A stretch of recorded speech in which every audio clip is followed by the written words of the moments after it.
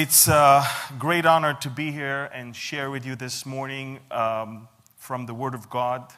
Trust me, you don't want to hear my own opinion about things.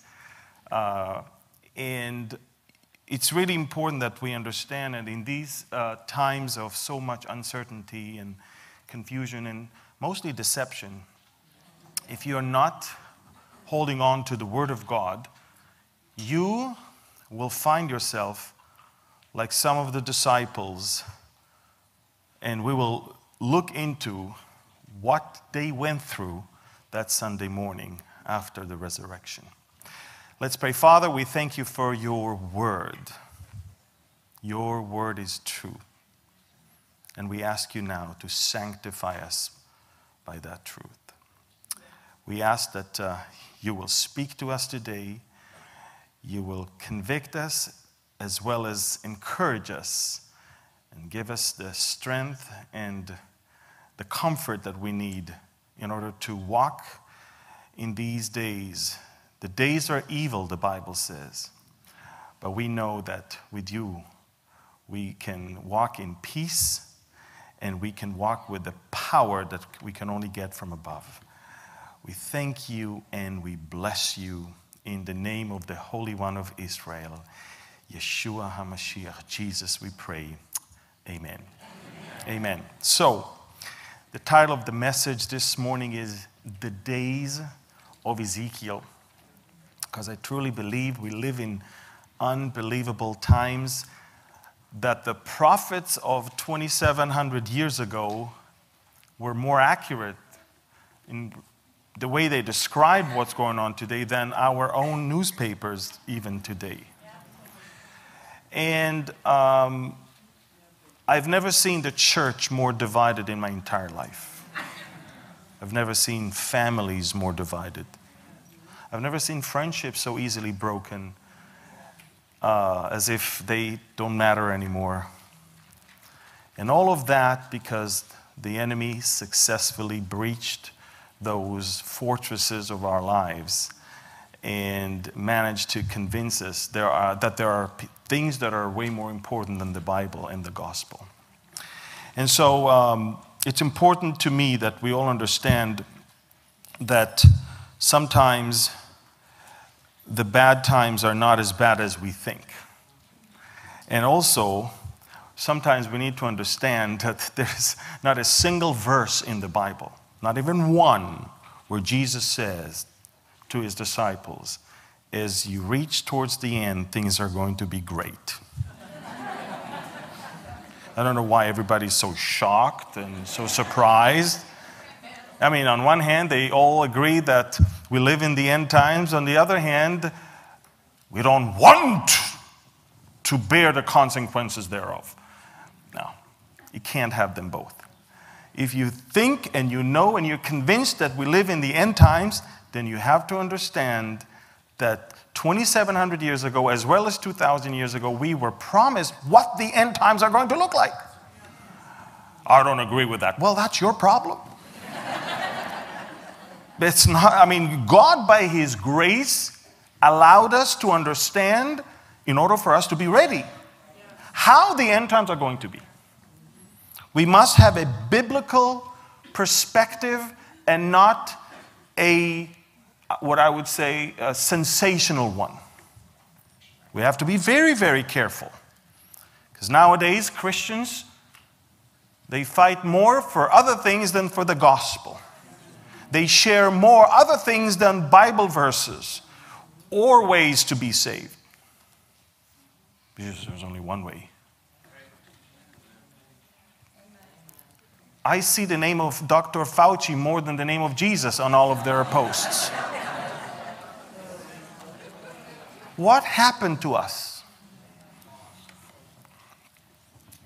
We must understand the times and the seasons in which we live. And for that, we must go to the Word of God, because only through the Word of God you understand where you are. The Bible says that at the very end there will be so much deception. But the biggest deception is that there are other things that are more important and more relevant than the Bible. That's the biggest deception. You know, I'm reminded of Luke 24, it's the first day of the week. Jesus resurrected. Happy day. No?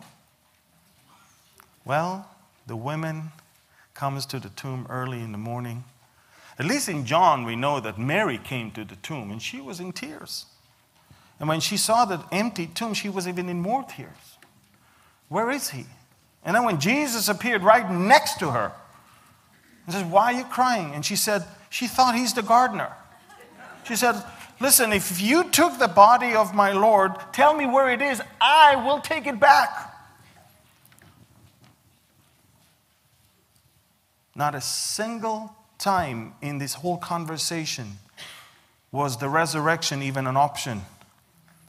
And if that's not enough, those women went back to the upper room to tell the rest of them, you know, we've seen an amazing thing. The tomb is empty, the stone is rolled. I mean, there's no one there. And we even saw angel telling us that he's not there because he's alive. He's risen. And which type of dance do you think the male disciples started dancing? No dance. They actually started a sprint run. I mean, all the way towards the tomb. Why? Because we don't believe the woman. We don't have a clue what they were having for breakfast, what time of the month it is. So we run and check. And when they ran and checked, you know what the Bible says? They went and they found it just as the woman had said.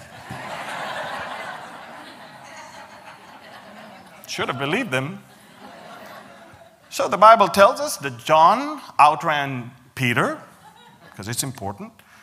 But Peter entered the tomb first. But the bottom line was that the tomb was empty. And what kind of a dance they started then? None. The Bible says that they went back to the upper room perplexed at what they have seen, scratching their head like that. And I know that they were not happy. I know that they were sad, angry, confused. How do I know that? Because later on the Bible says, behold, two of them, in Luke chapter 24, two of them were traveling that same day to a village called Emmaus, which was 7 miles from Jerusalem, and they talked together of all these things which had happened. I think they didn't talk about all the things. They talked about the things they saw with their eyes and not the things that they heard and had to believe in. So, by the way, exactly the picture of the church today. 100%. People don't hold on to the things that were promised. They hold on to what they see. And it says, so it was while they conversed and reasoned that Jesus himself, I love how the Bible says Jesus himself. It's not like just the spirit of Jesus, an angel that may have looked like him. It's Jesus himself. The Bible says he drew near and went with them. Now, that's kind of spooky. But think about it. You go to your friend's funeral and on the plane back home, he's sitting right next to you. So their eyes, the Bible says, were restrained so that they did not know him. And he said to them, what kind of conversation in this that you have with one another as you walk in what? You're sad. See, I didn't make it up. Jesus could see that everything they talk about, Sunday morning, after they already heard the news that the tomb is empty, they are sad.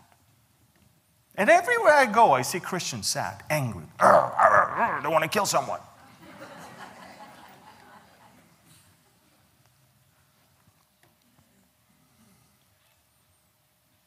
And then he asked them the question, then one of those whose name was Cleophas answered and said to him, are you the only stranger in Jerusalem? Think about it. He's talking to Jesus right now. Are you the only stranger in Jerusalem? Have you not known the things which happen in these days? And I love how Jesus asks, what things? What is more important than me being alive right next to you right now? What things? So they said to him, the things concerning Jesus of Nazareth. Now watch how they talk to Jesus about Jesus. Watch this. Are you ready? Because they switched to past tense.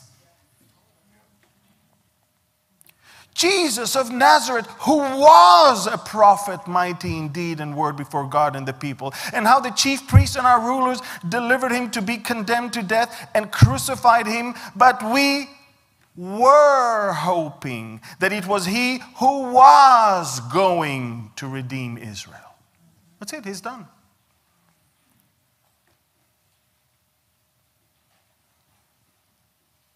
Indeed, besides all this, today is the... Is it better? Besides all this, the Bible says, today is the third day since these things happened.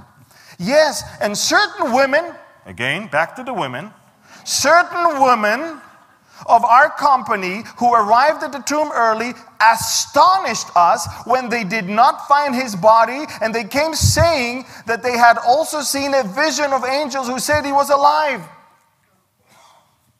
And certain of those who were with us went to the tomb and found it what? Just as the woman had said.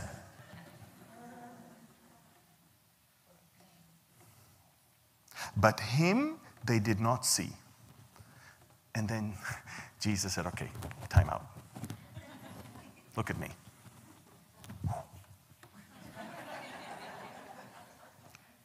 And he's not talking to the governor, to the state legislators. He is not talking to the Jewish leadership. He's not talking to some family member. He's talking to his disciples. Watch this. Because this is what God is telling us today also. He's saying to them, "O foolish ones and slow of heart to believe in" what? All. Say all. All. In all that the prophets have spoken. See why I love Bible prophecy so much? Because Jesus is rebuking his own disciples for not believing all that the prophets have spoken. He says, that's exactly why you are so sad. Ought not the Christ to have suffered these things and to enter into his glory? Shouldn't suffering and some terrible things accompany, according to the word of God, the end times? I want my rights back while you're holding your Starbucks in your hand. Do you understand that as I speak right now, hundreds are being executed in Afghanistan by the Taliban. Right now, 12-year-olds are being kidnapped from their homes and being as meat supplied to the jihadists. Right now, anything that has a female figure or, painting of a woman or picture of a woman anywhere around Kabul is being sprayed right now. That's it, the end. Will you hear anything condemning that from the progressive liberals? Of course not. Right now, Christians or anyone in Afghanistan that professes Christianity is being executed as we speak. And you tell me that your rights are being taken from you? My father-in-law is teaching every week Afghans from a different rooftop every week. They don't have a church. They go on a rooftop where they have some cell reception. And there is not a single week where they're in the same rooftop of the one before. A little perspective is needed in these days. And we don't even know if they're alive today. And beginning at Moses and all the prophets, he expounded to them in all the scriptures. Jesus did not quote any other document, not even the Constitution.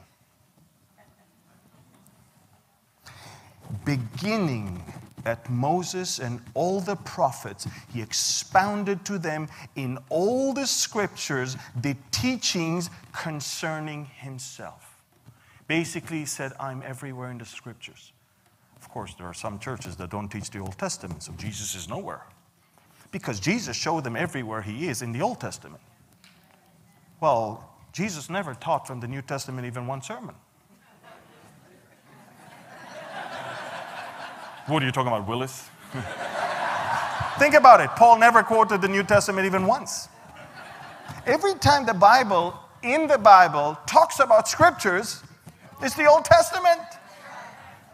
Some Christians are being handed, New Testament and Psalms. I hope you paid half price. It's a half of the Bible.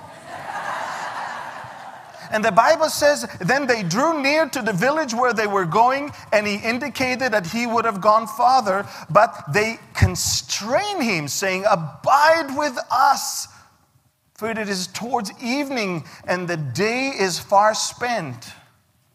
Abide with us. And he went in.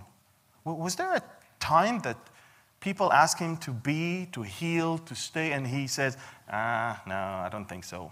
No. Now watch this. And it came to pass that he sat at the table with them, that he took bread, blessed, broke it, and he gave it to them. And that was a deja vu. They realized, okay, now we know this one. Then their eyes were open and they knew him. And he, what? Gone. Do you have a problem with us being vanished? Taken away? No, because this is biblical, you know that. And they said to one another, did not our heart burn within us while he talked with us and on the road and while he opened the scriptures to us? Now, did Jesus own a Bible? No. Was he walking with a Bible? No. He is the Word of God. Everything he spoke was the Word of God. He knows the Word of God, and he expounded the scriptures to them in ways that they never ever heard before, because there is no rabbinical interpretation involved. There is no other, some commentary involved. That's it. It was pure the Word of God, speaking the Word of God to the people that never heard the Word of God spoken like that before. And they rose up. Remember, it was too dangerous to walk in the evening in those days. They actually told him, look, the day is far spent. Stay with us. Not just because we love you, because it's dangerous outside. And they rose up that very hour when their eyes were open, when they understood, man, it had to have happened. He is alive. And they are running all the way to Jerusalem. And they are hoping to surprise the disciples by saying, we've seen him. And guess what? They found the 11 and those who were with them gathered together saying, the Lord is risen indeed and has appeared to Simon. And they're like, wait a minute. He appeared to us also. We wanted to give you the news. And they told them about the things that happened on the road and how he was known to them in the breaking of bread. Amazing story. But I'm reminded that it is the disciples that did not believe the words of the prophets. Thus, they did not understand who Jesus and what Jesus is all about, and they were angry, humiliated, sad, and confused. They thought we wasted 3 years on this guy. And what? He's dead. No, he's not dead. Not only that he's alive, he is talking to you right now. See, God wants us to know the end from the beginning. Everything that is going to happen, God saw it happening already. God is above time. He's not sitting and, oh, will he attack, not attack? I'm going to be surprised. No, God saw it all happening and thankfully sent us an email with an attachment. That is what is going to happen. Remember the former things of old, he says through the prophet Isaiah. For I am God, there is no other. I am God, there is none like me, declaring the end from the beginning. God is not hiding. He's declaring the end from the beginning. And from ancient times, things that are not yet done. Some major things have not yet done. I mean, some places that should be gone are still standing. And he says, my counsel shall stand and I will do all my pleasure. You don't surprise God. You don't take him, he's not knocked off his throne just because someone decided to take over Afghanistan right now. Are you out of your mind? Are we out of our mind? Do we really think that God is surprised? God told us what is going to happen. God understands the way men think. This is why he had to send his only begotten Son. Because, it took us 3 chapters from the moment sin entered the world to the point that God said, I'm sorry I even created this world. 3 chapters. We are very fast. We are very, very creative and I would say talented. 3 chapters. We messed it up. Knowing this first, he says, no prophecy of Scripture is of any private interpretation, for prophecy, say never. Never came by the will of man.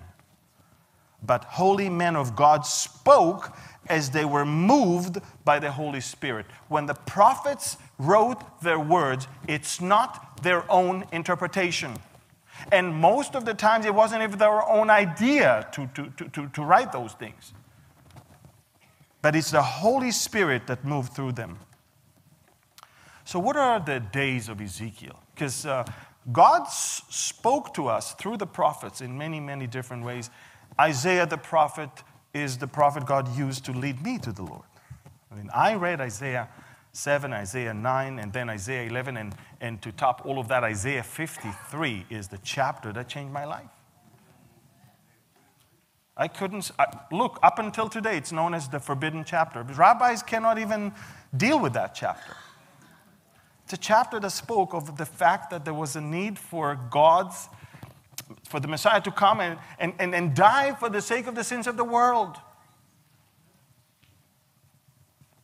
So what are the days of Ezekiel? Ezekiel is a unique prophet to whom God revealed the days in which we live today. It's very interesting. In a very wonderful series of chapters, we are seeing an amazing and an accurate picture of the last, 100 years or so. For the last 2,000 years, Israel was gone from their land. Israel was gone and the land was dead and the language was dead. Everything was dead there. And that enabled and fueled up all the new theologies that God has done with Israel. That the church has replaced Israel. Because look, they're not there yet. And if there's one thing that God was concerned about is his name. And what the nations are going to see when they see Israel spread all around. And 100 years ago, when we came back to the land was so dead that even the mosquito says, adios amigos. I mean, take a look at this. He was so dead that the cactus, which is a great friend of the desert, said, I'm not growing there. This is too much for me. Mark Twain shows up in the middle of the 1800s. He writes a book and he says, I couldn't even see a single living soul there. Barren wasteland. And Ezekiel says in chapter 36, in preparation, you know how the flight attendants say, in preparation for landing, please fold your table, do all of these things.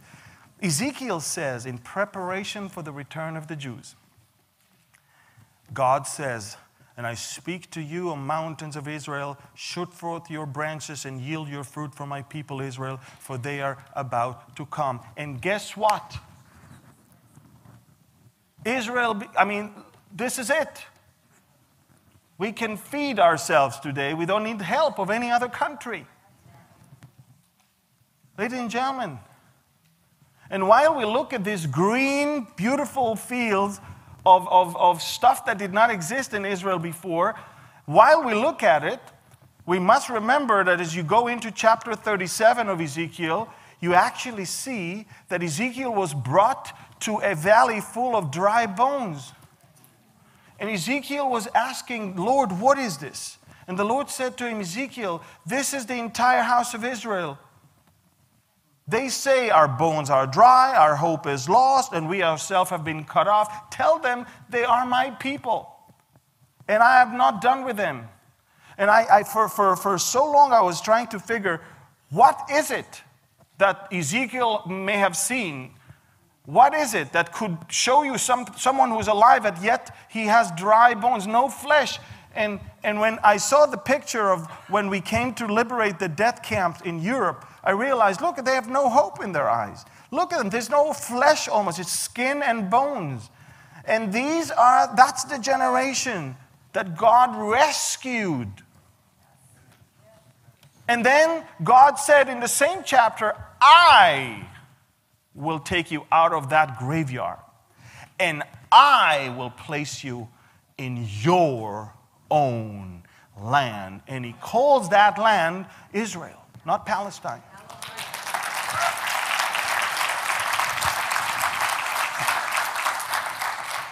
"2020, the year of the pandemic, and 20,000 new immigrants from over 60 different countries still kept coming to Israel. God is still in the business of bringing them from all over the world. I mean, look to your left. That's a 747 jumbo jet where we crammed 1,000 Ethiopians when we saved them in the 1980s. 2 babies were born on board. Thankfully, they were slim enough to, think about it, 1,000 in one jumbo jet. Ladies and gentlemen, we're in the business of bringing the Jews from the 4 corners of the world. Do you have something like that in America where you have your Central Intelligence Agency busy bringing all the Americans from the 4 corners of the world? You're bringing everybody but Americans into it. I'm telling you, I could have voted here a few months ago. And I'm not even American. Listen, what I'm trying to say is that there is no country like that on planet Earth. And it's because God is directing those steps. And he promised that. So the preparation of the land is fulfilled. The rescue of the remnant is fulfilled. The return to the land, not only you rescue them, but you bring them physically back to the land. It's also being fulfilled. In Israel today, believe it or not, the state right now of Israel is its safest and the most secure and most prosperous it has ever been. Oh, I thought there were some rockets flying towards it. Yeah, so we take care of business. We shoot them down, and 10% of all those rockets fall on them anyway. Ladies and gentlemen, this is by far the safest decade we've ever had in our history. Just so you know. And we know our enemy. It's very easy. So you go and take care of business. The problem is when you don't know your enemy. I want you to know that God is working in amazing ways in this. Look, let's talk about water for a second, okay? I was brought to a farm in Israel. They showed me a pool full of water. They said, guess how deep it is? I thought it's 3 feet. She said it's 30. It's 10 meters deep. And I'm like, what? She said, yes, you can taste it. I taste. Wow, very good. She said, good. I just flushed the water in the toilet. I said, what? She said, yes, it's a new technology. I flushed the water. The dirty water comes down to a pool. The pool has water plants, covered with plants. They start cleaning. It moves down to another pool with different water plants, then to a third pool with another set of water plants. Each pool has its own water plants. They clean in a different phase. By the 4th one, it's clean. You can drink. Not even a need for any chemicals or not even electricity. Just flows down. That's it. And she said, you want to try it again? I said, no, I'm okay. I had enough. Just the thought that, But I'm saying Israel became a regional water superpower. Take a look at this. It's the world's leader in water reclamation, with 87% of its wastewater undergoing purification and reuse for agriculture. As of 2020, 25% of Israel's water usage is from is from the natural water resources, like the Sea of Galilee and the aquifers. But the rest, look, we're taking it from anything else. It's quite amazing. What about energy? We found trillions of cubic feet of natural gas off the coast of Israel. Take a look at off the coast of Israel. These are all the gas fields we found. And trust me, the Lebanese tried, they couldn't find. The Turkish tried, they couldn't find. I mean, all of our friends in the area, even Syria, they couldn't find anything. Thankfully, our friends found, like Cyprus and Greece. Ladies and gentlemen, out of 365 days a year, 320 are sunny days in Israel. Sounds familiar? Hello? You guys, I don't get it. It's sunny, and then it's just torrential rains, and then sunny again. It's like, I'm confused. We were driving yesterday through 3 seasons. Well, in Israel, because of the sunshine most of the year, look at what we have. Solar tower that looks like out of the future, with tons of panels that provide so much of our electricity. Right now it's 8%. It will be 20% by 2025, or maybe 30% by 2030. What about food? What about food? While farm workers made up only 3.7% of the workforce, Israel produced 95% of its own food requirements. And that was in 2008. Yeah. Look at 2020. 10 Israeli companies listed among top 50 global agri-tech food tech firms in Israel, around the world. Take a look. 10 out of the 50 all around the world are Israeli. Now, I'm not bragging here. I'm just telling you, God is faithful. He did not bring us all the way back to our land to destroy us. The way He brought us, the timing He brought us, and how He sustains us is a fulfillment of His word. Not of mine, not of yours, His word. Even militarily, we're Israel in militarily. We're number 1 in the Middle East, of course, but we're known to be a superpower in many ways of weapon systems and defense systems, and the world acknowledges that. And so you have now Sunni moderate countries from the Gulf, such as the Emirates and Bahrain and even Saudi Arabia. They're buying weapons from us. Who would imagine? They're buying weapons from us. What about technological advantages? Israel became a cybersecurity superpower. I don't need to tell you why you need cybersecurity nowadays. We just found documents that Iran is having access to most of the most important infrastructures in America. Just so you know. They can actually, with one single push of a button, they can cause a gas station to operate or not to operate. And now I want you to understand, we live in an area where we see geopolitical developments. Russia. How many of you heard of Russia? Good. Well, Russia right now is on the border with Israel. Russia made a move into Syria. We hear Russian when we listen to what's going on beyond our border.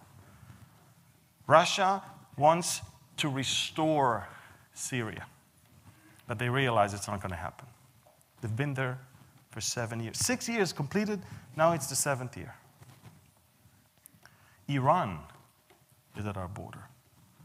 The Iranians may have no food for their people, no electricity for their people, maybe no hospital beds for their people, but all the money they have, they invest in weapons and in training militia forces so they can destabilize the Middle East. Iran is on our border. Turkey is already in Syria as well. I just want you to understand, Ezekiel saw that 2,700 years ago. Ezekiel prophesied right after chapter 36 and 37 comes 38 and 39, last time I checked. And that's a looming war in the Middle East. And for that war to happen, trust me, America cannot be a great superpower that will stand and defend Israel. Well, during the 45th, none of this would have happened. You know that. But the 45th was replaced by the 46th, which I hope he knows he's the president. But that's a different story. But I can tell you, you better smell the coffee and wake up. There's a new guy in the White House, and the Middle East knows that. What you see in Afghanistan today, and what you are seeing with Iran, and what you are seeing in Iraq, and what you are seeing in so many other places, such as Lebanon, is a direct consequence of the change that was in the White House not long ago. Make no mistake. Now, has God lost control? Absolutely not. Didn't we know that this is going to happen? We sure did. So are we surprised? No. Did we enjoy 45th? Yes. Do we love what we see now? No. Do we have to like everything? No. Why? Because, look, if the disciples 2,000 years ago would insist on only enjoying the things they see and live the moment and not understand the big picture, they would have rejected Christ. Christ rebuked with love. He stayed with them. He broke bread with them. He expounded all the scriptures for them. I mean, it wasn't like, he punished them. No. With love, he rebuked them. And he said, you are foolish ones. And you are slow of heart, not to hear the word, but to believe in the word. We see countries like Sudan and countries like Libya that are becoming the proxies of both Iran and Russia and Turkey, and they're also waiting for a move. On the other hand, you see Sheba and Dedan in the Bible that are Saudi Arabia and the Gulf states that are now swinging towards the state of Israel on our side. And in that book and in that chapter of that war, Sheba and Dedan, together with the merchants of Tarshish and the young lions of Tarshish that should probably be Europe, and some could also suggest America, I'm not sure, but I can only tell you this, they are criticizing the coming war and the reason for which those countries are invading into Israel. In other words, for the first time, a Muslim, Arab, Sunni country is actually criticizing what is going to be predominantly Islamic invasion. Amazing. 45th, within the last few months, brought the Abraham Accords. And when you look at that, you realize they were required and needed for Sheba and Dedan to switch sides. They were signed at the White House, and we understand that from one administration to the other, the person in the White House affects the entire Middle East. And I'm not a political person. I don't belong to any political party in America. In fact, I find them both corrupt. This is exactly why the 45th couldn't even, swim in their own swamp of his own party. But I can tell you that he brought peace with 4 countries. At least 3 others have either formally recognized Israel or even opened an embassy there. Arabs and Jews are cooperating on a level we've never seen before. That was a White House that holds the Middle East accountable, results, and it resulted in less violence. It was the most peaceful years we've had. Yes, some people counted him as crazy. Well, you need to be crazy in order to deal with a crazy area of the world. In just a matter of months following his departure from the White House, Israel knows it no longer has reliable support from the White House. We know that.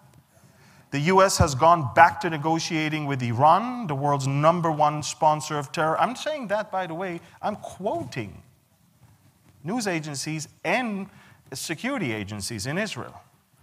While one president brought about stability and relationships that Ezekiel describes, another one brings apathy that is allowing for the hostility that is needed for the coming invasion. In other words, both somehow plays into the prophetic picture of what we see today. I want my 45th back. Well, God is in control. It's almost like the disciples will say, I don't like that weekend when Jesus was crucified. Well, I'm sorry, but he had to. You know, not everything we want, we get. Everything God wants, we get. You understand that? Yeah, but what about it? God is not asking us. It's not a menu. Which one do you prefer tomorrow? He sent us an email with an attachment of what has already happened as far as he's concerned. He already saw everything. In his infinite way of seeing everything, the Bible says, declaring the end from the beginning. How could he declare the end from the beginning unless he knows? Hello? We are the only group of people on planet Earth that our book contains almost a third of future events. And why is it? Because God knows it's going to happen. He warns us. He wants us to know the times and the seasons in which we live. He wants us to warn one another and comfort one another at the same time. What you see is what God already told us is going to happen. So there's a great confusion in the church around today about what is going to happen. There's Psalm 83, Isaiah 17, Ezekiel, Zechariah, Revelation. Let me put it all in order. Psalm 83 is a psalm that was describing the War of Independence in Israel. It talked about the first tier of countries that came right when Israel declared statehood.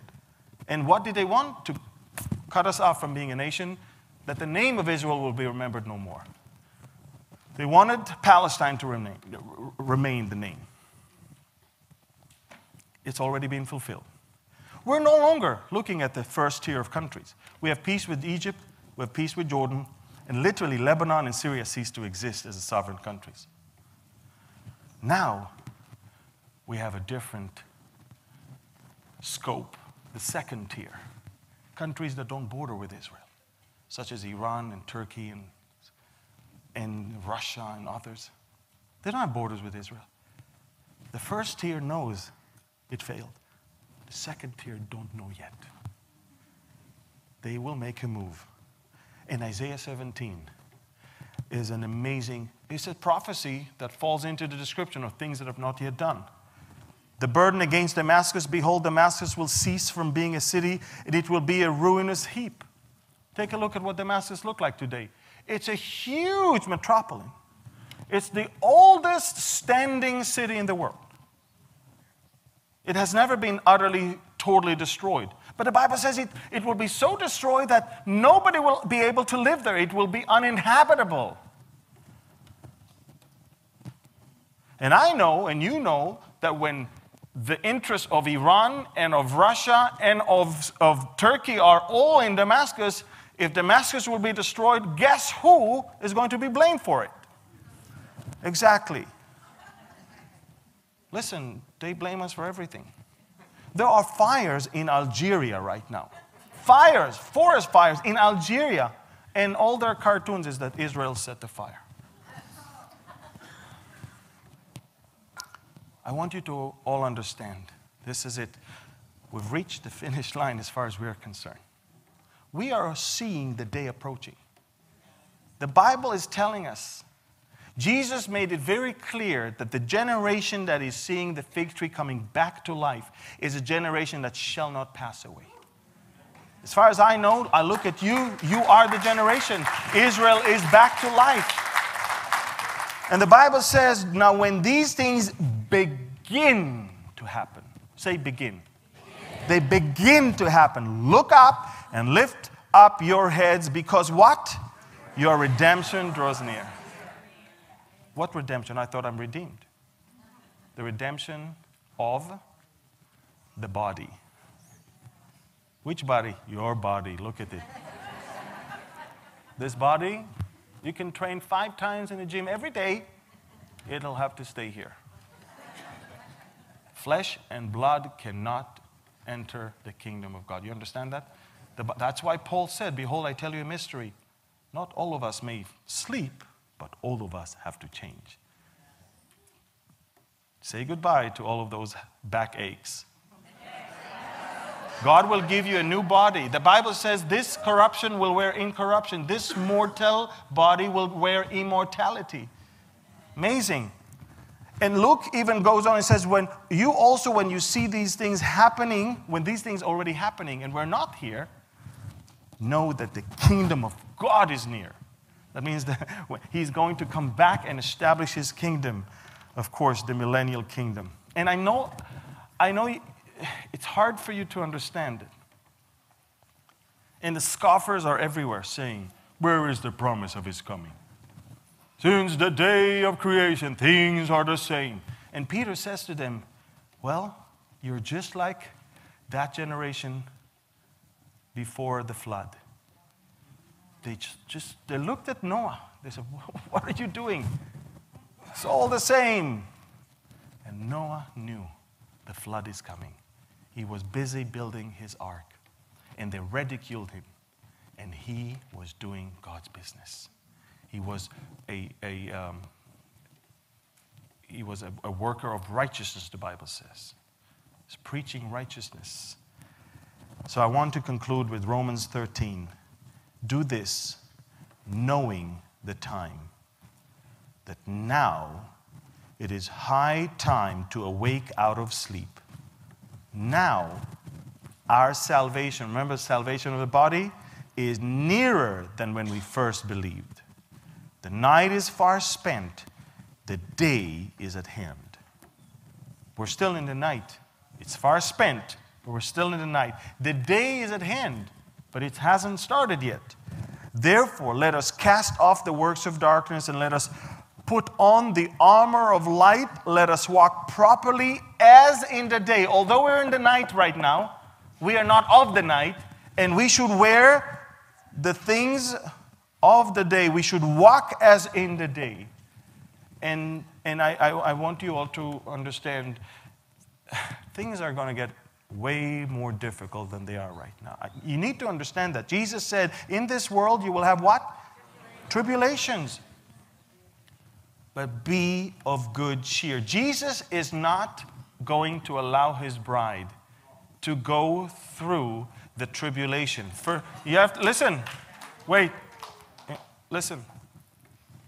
The tribulation has not yet begun. If you think this is the tribulation, oh my goodness. This is nothing. You go out and grab a cup of coffee and sit in a restaurant, that's the tribulation. Do you need to read again the book of Revelation to understand what is going to happen to this world during the tribulation? Okay? Now it's nothing compares to what the tribulation is going to be. And even when things will get even harder and harder, it is for us to get readier and readier. But the Bible says, he will save us from the hour of trial that is about to come upon this earth dwellers. You understand? We are not destined to the wrath of God. You understand that? God, by his grace, revealed to us his word. In Israel, by the way, not only that God has a love for the people of Israel, but he has a love for you. That's why you can never be the fig tree. You are the generation that is watching the fig tree. You're not the fig tree. You may be part of the olive tree, you may be part of the vine, but not part of the fig. The fig tree is Israel's national privileges. Their state, their capital, their future temple, everything that has to do with the land and their identity as Israelis. You understand? When you're becoming a believer, you're not becoming Israelis. You may now belong to the family of God. Now you believe in the God of Israel. Now the Old Testament is also your word of God, okay? But you're not Israelis. But you see Israel. You see the fig tree coming back to life. And he said, that generation shall not pass away. Father, I thank you for your word. I thank you that you gave us your word to encourage us, to comfort us. You said, comfort one another with these things. We thank you that concerning the times and the seasons, there is no need for you to write to us because we should know perfectly. Father, when they say peace and safety, then sudden destruction is going to come upon them. Father, we understand that the days are evil. We understand that the prince of this world, the ruler of this world, is not happy with us. And we know that there is not a better day for him than to see us out of here so he can really start confusing and ruling this world through the man to whom he is going to give his authority, power, and seat. We thank you, Father, that we do not need to wait for the Antichrist, but we are waiting for Jesus Christ. We thank you that we have a meeting place in the clouds. We're going to meet the Lord in the air. And we thank you for his promise to us that he prepared a place for us so he can come and receive us unto himself, so where he is, we will be also. We thank you for that amazing promise that is so ridiculed and so abused and so ignored from pulpits all around the world, yet we hold on to that promise of our soon departure. Jesus will come back for us, but not for the world. He will come to take us out of this world. And then when he will come back to this world, it will be not for us, but with us. We thank you, Father, that in the second coming of Jesus, we will see his back, not his face, as we are riding those white horses behind him. And we thank you, Father, that as he comes back to judge this world, we will judge with him, rule with him, reign with him, and be with him. We have a great promise. We bless your name for all of these promises that we have. And so far, Father, the experts are wrong, your word is right. So we thank you for your word. Your word again and again is truth. And we thank you that we can sanctify ourselves by that truth. And may you all stand up. I want to bless you in the Aaronic blessing in the Hebrew language. יברכך אדוני וישמרך. יאר אדוני פניו אליך ויחונך. יישא אדוני פניו אליך וישם לך שלום. The Lord bless you and keep you. The Lord make his face shine upon you and be gracious to you. The Lord lift up his countenance towards you and give you his peace. That peace that surpasses all understanding, that can only come from the Prince of Peace, who is the Lord of Peace, who can give you peace now and forever, here and everywhere. His name is Yeshua. He's our salvation. He's Jesus. And it's in his name we pray. And all of God's people say, amen. Thank you, and God bless you.